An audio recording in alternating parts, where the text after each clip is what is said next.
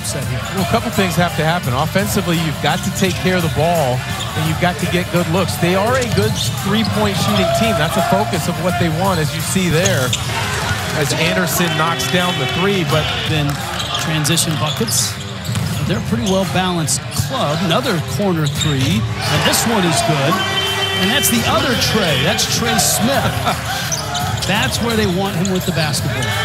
Getting downhill. That's a three. And again, it's an Olympic project of human rights protest. I think one of the great things that you can take out of any of this, as we get a three knocked down from Caleb Simmons, well, I think it's a little bit of getting the ball up the floor a little sooner, as another three is knocked down. That time, MJ Amey. Robinson backs in, cut off there, kick back out, and a three, and that's Simmons.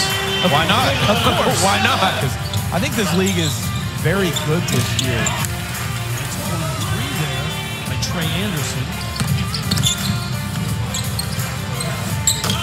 Amey. MJ Amey. And it's been important to them in their recent stretch of winning 5 of their last 7. Defensively, they've held opponents under 40% of the field. Amey with a score.